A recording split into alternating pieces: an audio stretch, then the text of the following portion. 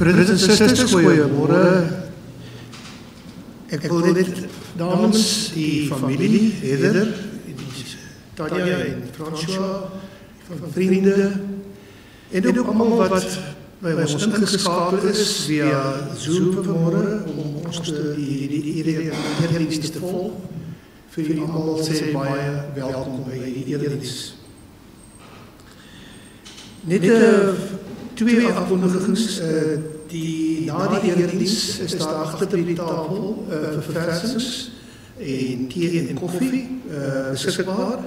En dan sal Tanya die begrafnisbrief vir ons lees na die erediens, na die prediking, en sy sal ook die bedankings doen.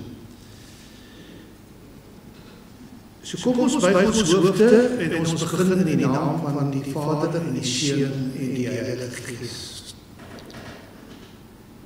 Here, U was vir ons 'n toevlug van geslag tot geslag. Voor die berge gebore is, ja, voordat U die aarde voortgebring het, van ewigheid tot ewigheid, is U God.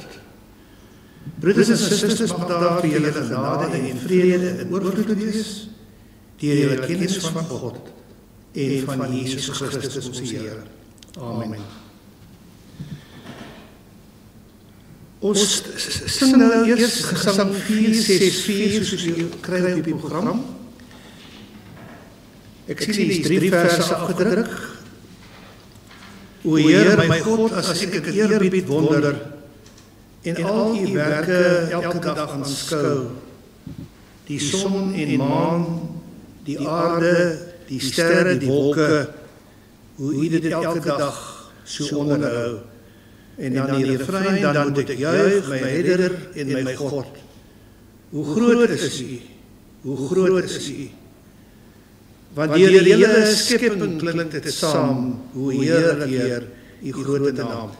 Kom ons sing die verse soos dit afgedruk is op die program, ons staande gesang 464.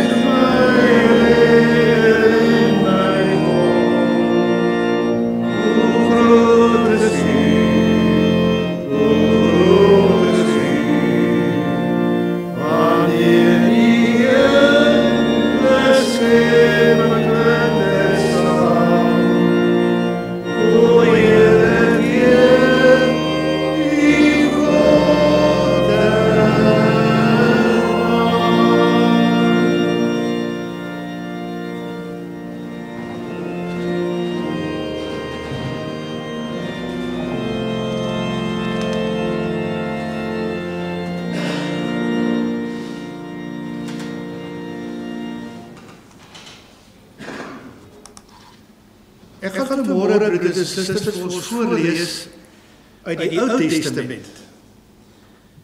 En wel uit Genesis 23.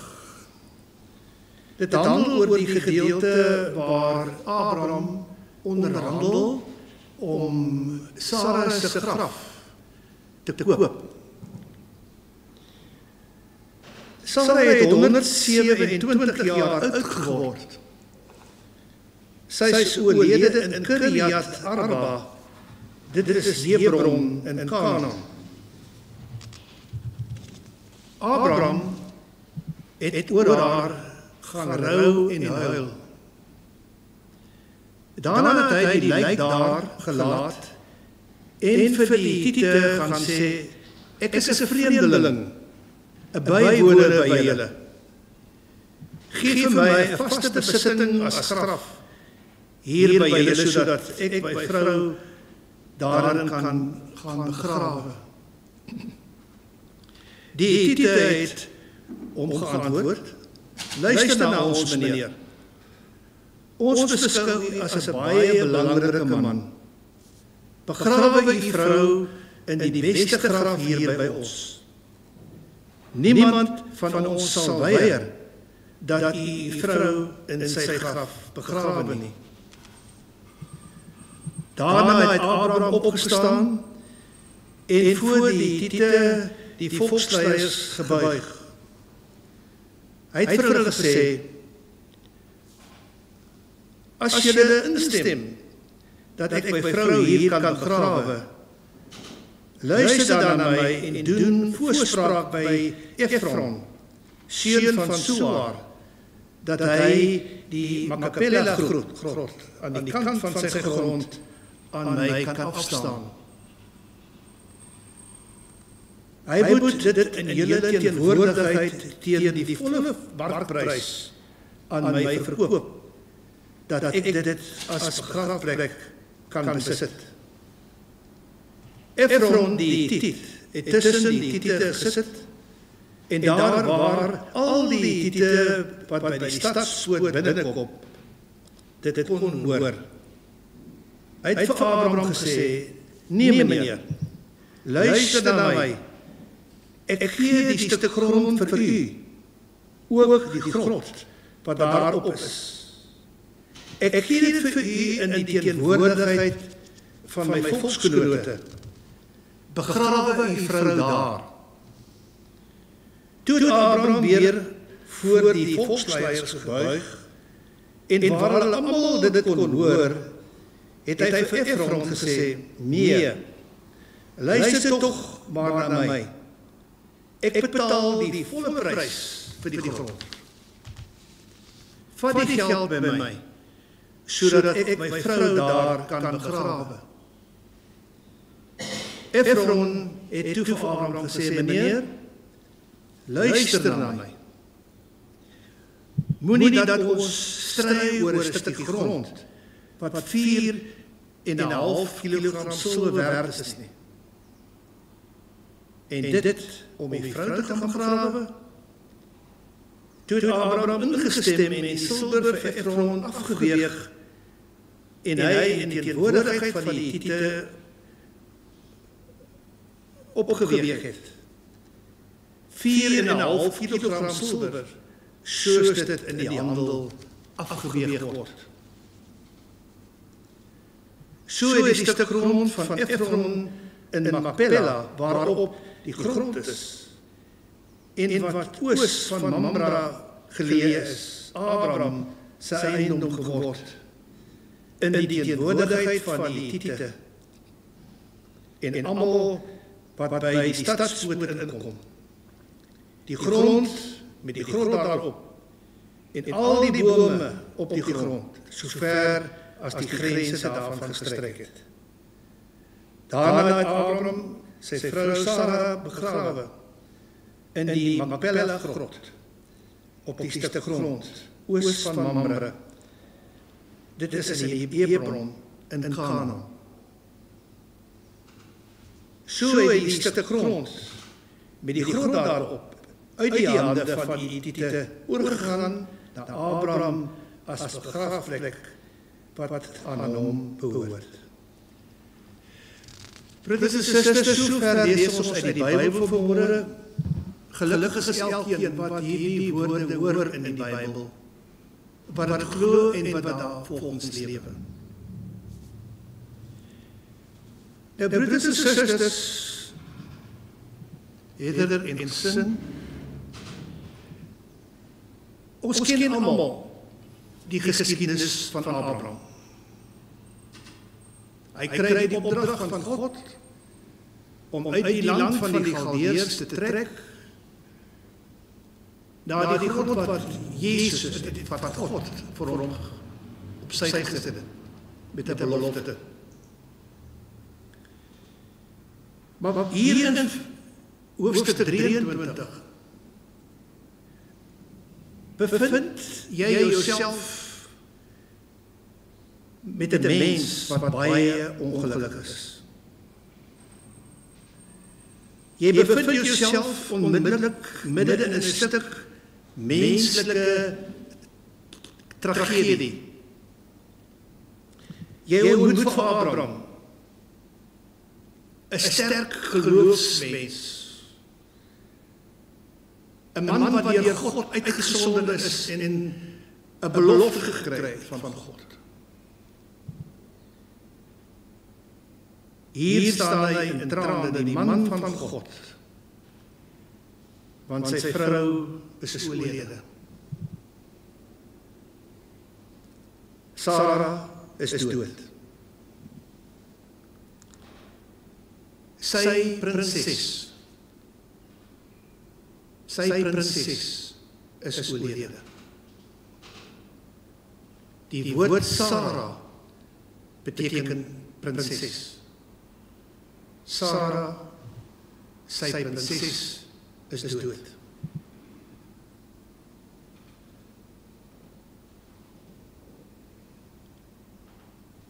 Die vrou wat so by hom gestaan het, wat menige sakke sout saam met hom opgeëet het. Die vrou wat saam met hom getrek het, toe God vir hulle gesê het, hulle moet trek na die land wat God vir hulle gee. Met eens het hierdie man se horison verklein. Waar dit eers breed was, trek weg. Ek gee vir jou baie grond. Jy sal baie word. Baie. Maar nou verklein sy horison. Abraham is met eens alleen. In 'n huil. Maar dan staan hy weer op om voorbereiding te tref vir sy vrou se begrafnis. Nou wat ons moet verstaan, broeders en susters, is dat Abraham in die beloofde land was, ja. Maar hy het niks besit nie. Hy het tent opgeslaan. Maar hy het geen besittings gehad nie. Nie eens 'n stukkie grond om sy vrou te begrawe nie. Soos hy self sê, hy is 'n vreemdeling. Hy is 'n vreemdeling, met eens sy hier vreemdeling in die beloofde land. 'n Swerwer wat niks in daardie land van Hebron besit nie. Nou moet hy vir 'n stukkie grond onderhandel. Te midde van die pyn. En wat sê hy? Vir die Hittite. Hy sê, ek is 'n vreemdeling. Let wel, ek is 'n vreemdeling.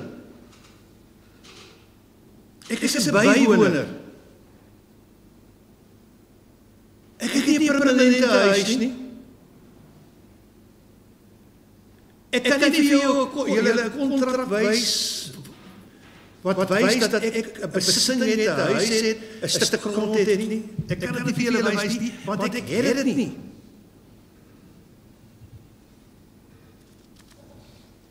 Maar ons lees hier dat dit 'n veelzeggende belydenis was van Abraham. Ek is 'n vreemdeling, 'n bywoner. Hoekom is dit so belangrik hierdie woord? Ek is 'n vreemdeling. Ek is 'n bywoner. Broers en susters, want wat Abraham daar beleef het, is ons almal wat vandag in hierdie kerk is. Ons is almal bywoners, vreemdelinge. Maar wat mense hier agterkom is, wanneer Abraham in hierdie beproewingssituasie kom, dan vervaag alle bykomstighede. 'n huis, rykdom, geld, al daai dinge vervaag. Net 'n kernsaak bly oor. Hy het 'n vreemdeling, 'n bywoner in die Hebron geword. Hy is net 'n bywoner, 'n vreemdeling. Maar dit is so belangrik om te onthou, hoe word hierdie mense, hierdie bywoners in die ou tyd beskou? In die Ou Testamentiese tyd. In die Ou Testamentiese tyd word 'n bywoner, 'n trekker of wat ook al, wat nie niks besit nie, word hy geklassifiseer saam met die weduwees en die weeskinders. Want in daai tyd het die weduwees eintlik niks besit nie. Hulle weeskinders het ook niks besit nie. Hulle was afhanklik. Hulle was nie geanker nie. Hulle was oorgelewer aan ander mense. Oorgelewer, ander mense moes vir hulle sorg. En nou sê Abraham, ek is dieselfde. Soos 'n weduwee en 'n weeskind. Ek het niks. Nie eens 'n stuk grond om my vrou te gaan begrawe nie. Hy was inderdaad 'n vreemdeling in die land Kanaan. Maar by sy vrou se graf ontdek hy dat hy ook 'n vreemdeling is.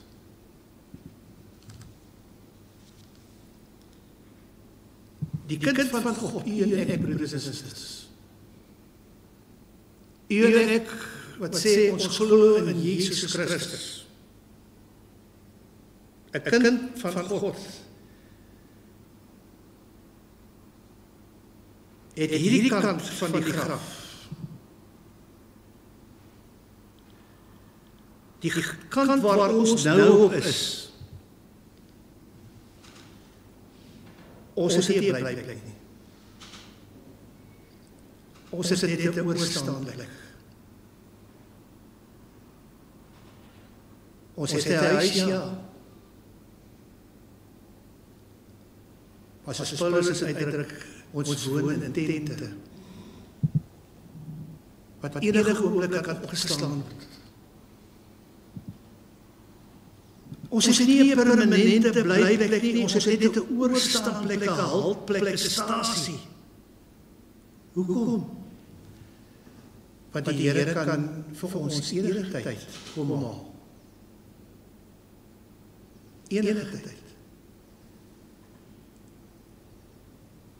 Alles is tydelik. Hierdie kant van die graf. Eintlik. Alles is verganklik. Niks is permanent nie. En as jy dit besef,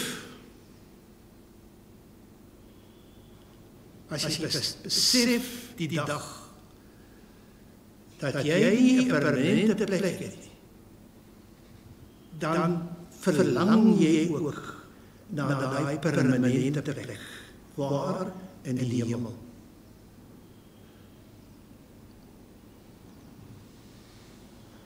Ons leer dus by Abraham wat 'n sinvolle lewe is. By hom leer ons vreemdelingskap. Meneer, ek is 'n vreemdeling, 'n bywoner. Ek het niks. Nie eens 'n stukkie grond om 'n vrou te gaan grawe nie. En wat sê die Here vandag vir ons? Jy kan 'n stywe bankrekening hê, ja. Jy kan 'n mooi huis hê, ja. Maar dit is tydelik.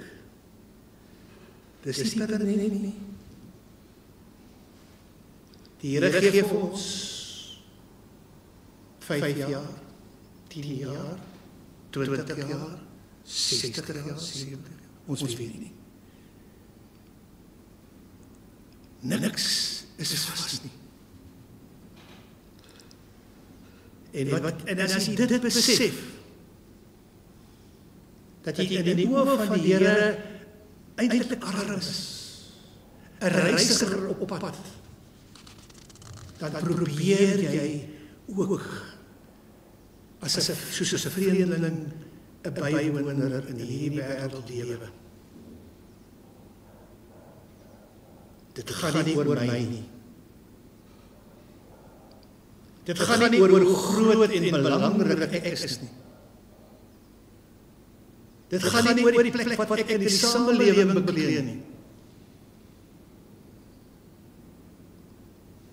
Want my blyplek hier is nog net 'n stasie. Jy klim op die trein en jy gaan na die volgende stasie toe. Jy is 60. Jy klim op die trein, reis met die trein, jy word 61, 62, derde stasie, en dan kom haal die Here jou. Niks is permanent nie. Dis broeders en susters, by die graf van 'n geliefde word die kind van God se vreemdelingskap op aarde vir jou 'n werklikheid. By 'n diens soos hierdie besef 'n mens weer jou tydelikheid, jou vreemdelingskap. Die feit dat jy 'n pelgrim is op reis na die ewigheid toe. En op daai pad kan die Here enige tyd vir jou kom haal. En Abraham leer dit vir ons, dat jou burgerskap, jou vastigheid, eintlik in die hemel is. Dat jy onderweg is na ewige bestemming, waar alles nie tydelik is nie, permanent is. Waar jy in die hemel beland en die Here Jesus sê vir jou, kom sit aan. Kom sit by die tafel. Kom wees my vriend. Kom sluit by die ander aan, wat ook 'n permanente woning hier gemaak het. Maar ons hoor ook hier dat Abraham begin onderhandel vir daai stuk grond. Hy bly nie by die spreekwoordelike graf staan nie. Hy begin onderhandel want hy het werk om te doen. Hoekom? Omdat Abraham hierdie kant van die graf nog is. Waar ek op die oomblik is. Hy is nog hierdie kant. En nou moet hy werk maak. Hy moet sy vrou gaan begrawe. Hy moet onderhandel.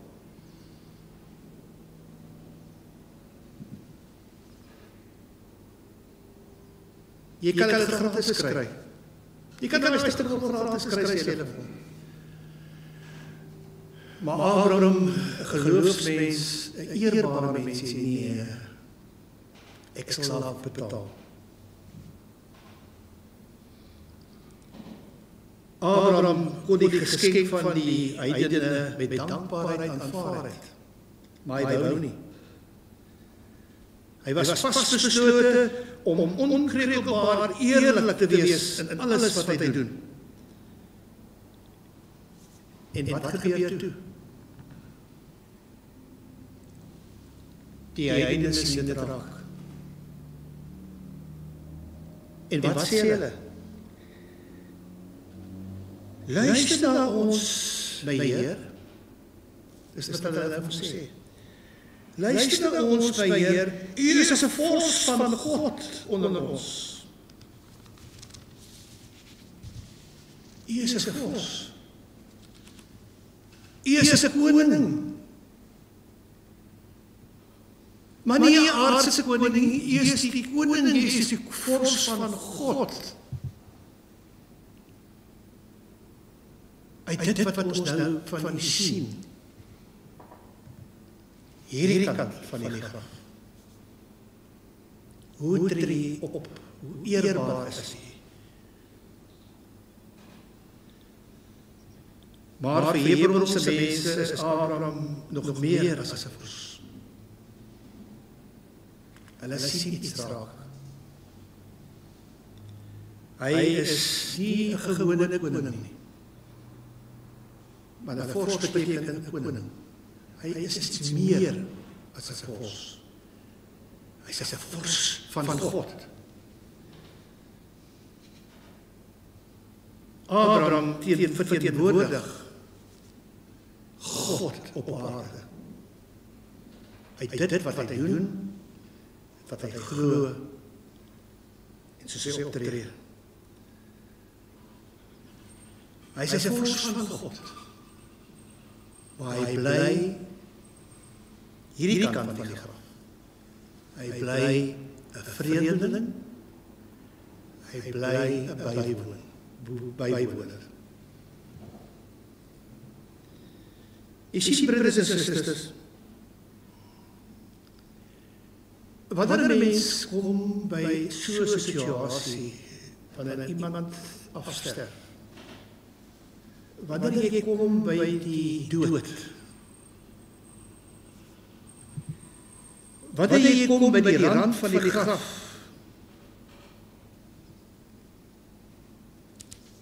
besef 'n mens, jy is nie die baas nie. Ek kan nie vashou aan die dinge wat ek in die lewe besit nie. Ek kan nie optree soos ek optree op die oomblik miskien. Ek moet verander. 'n vors van God behartig die belange van die Here, lê die wense van die Here op sy hart.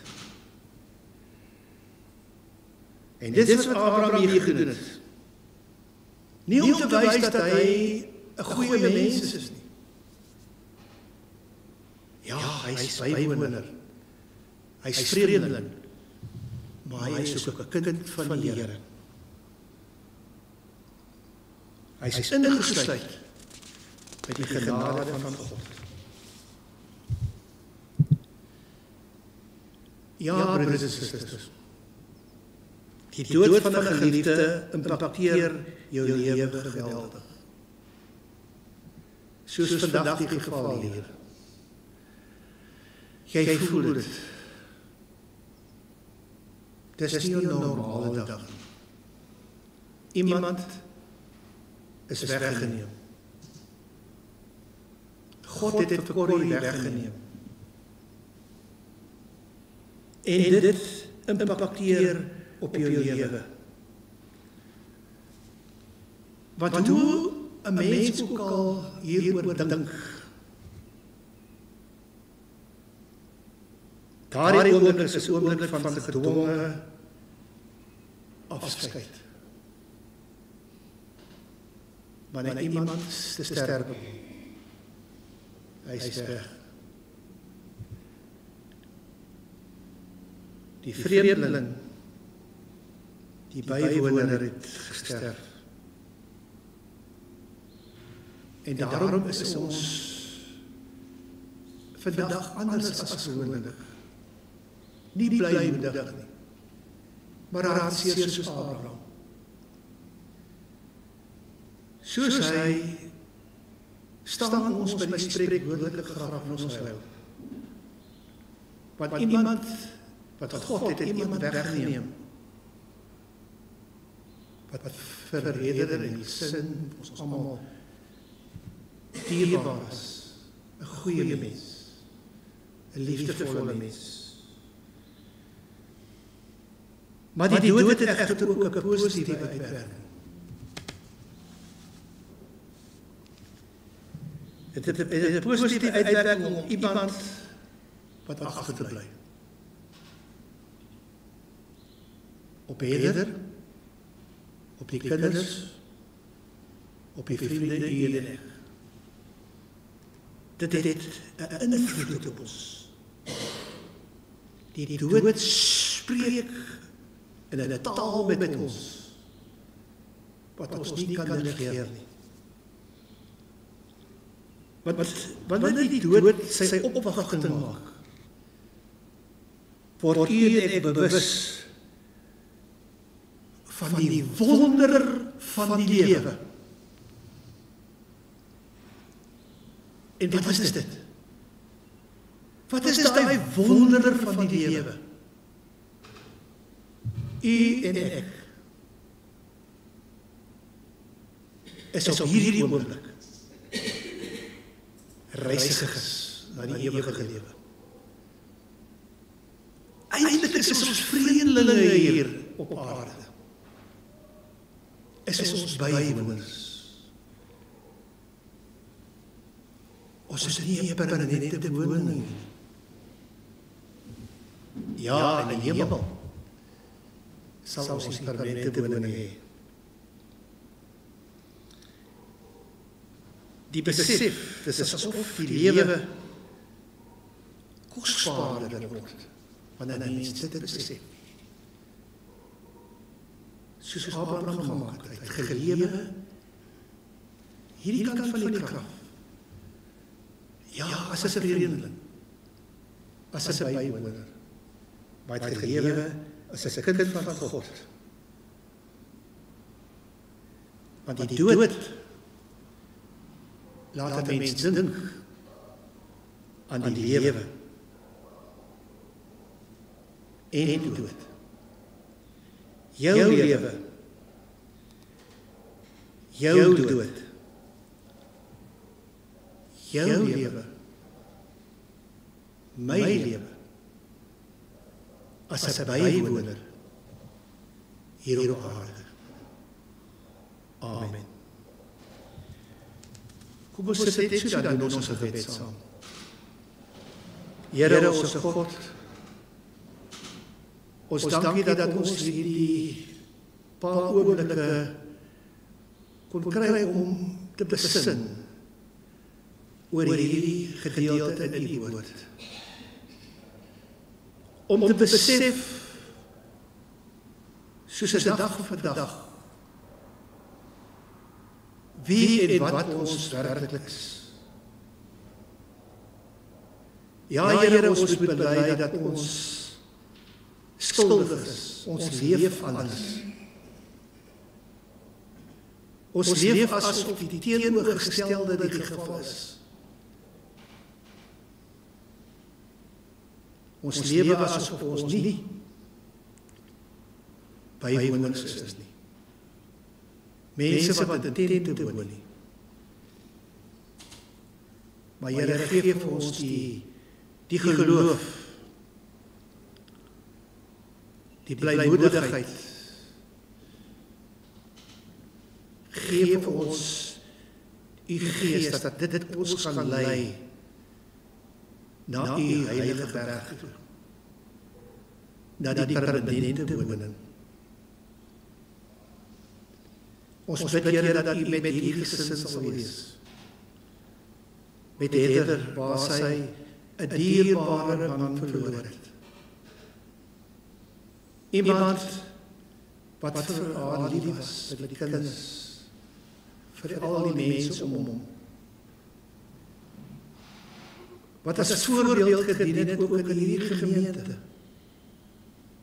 Wat sy plek ook hier volgestaan het. Ons bid Here dat u die duisternis van die graf, die duisternis van die dood sal verwyder, en dat hulle die lig sal sien, u lig en u waarheid. Ons bid dit in u naam alleen. Amen. Broeders en susters, Tanya sal nou die begrafnisbrief vir ons lees, as ook die dankbetuigings. Ek vra Tanya dat jy hier opstaan vir hierdie mikrofoon asseblief.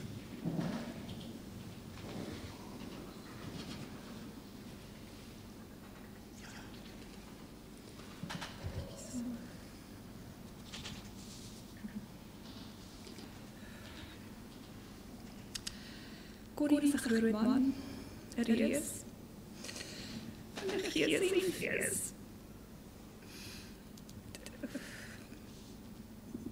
Gegeven as die gentle giant, die hy in sy sag geoordheid, en sy gemaklike teenwoordigheid, onbotsig omgesien, en ingestelde mense van alle lewenspaaie. Hy sal altyd onthou word, vir sy oneindige liefde en toewyding, aan sy lewensliefde van 37 jaar hieroor. Sy passie vir die natuur, diertjies en veral die voorlewe het hy met alle mense gedeel. En die het oorgespoel na sy liefde vir troediere, veral Bosina, wat sy hartsepunt was. Corrie was op sy gelukkigste op die golfbaan, langs die braaivleisvuur in die bosveld, of om die etenstafel waar hy heerlike spys en drank gedeel het met geliefdes. Ons berus dat die Here se tydings wat hom geneem het, en met die ongelooflike groot impak wat hy in mense lewens gehad het, dat alles wat die Here vir sy lewe beplan het, volbring is. Ek wil dan ook baie graag namens die Van Zyl familie opreg bedank aan die volgende mense. Aan ons Hemelse Vader, vir die liefdevolle eggenoot, pa, oupa, broer en vriend, wat 74 jaar aan ons geleen is, en vir die gelukkige en geseënde jare wat ons kon deel. Aan my Heather, vir jou lewenslange liefde en ondersteuning aan pa, en vooral vir ons omsien na pa nou die laaste paar maande tydens sy behandeling. Dankie aan Dr. Nieuwkesee en die verpleegingspersoneel wat van die St. George's Hospitaal vir hulle toewyding om vir Corrie die beste mediese sorg en behandeling te gee. Dan aan Sally en die komiteelede en vriende vir julle tyd en opoffering om Corrie gereeld PE te neem vir sy behandeling. Ons waardeer dit uit die diepte van ons harte. Aan die Royal Port Alfred Golf Club, die personeel en die komiteelede vir julle bystand, omgee en deernis. Pa het sy tyd by die klub terdee geniet. En dan wil ek ook dank sê aan al die familie en vriende vir julle gebede, julle boodskappe, julle telefoonoproepe, blomme en besoeke. Dit het Corrie en familie deur die afgelope tyd gedra. Baie dankie aan julle almal.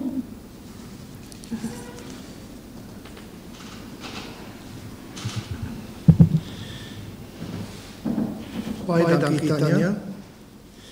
Ons sluit nou af met die sing van Amazing Grace. Jy vind dit ook op die programmetjie.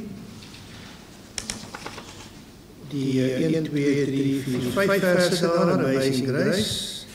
How sweet the sound that saved the wretch like me. I once was lost but now I'm found. Was blind, but now I see. Ons sing daar die 5 verse op die programma bly staande vir die uitspreek van die seën en dan kan u gerus, daar is agter verversings vir u gereed gemaak. Ons sing nou die bekende lied Amazing Grace.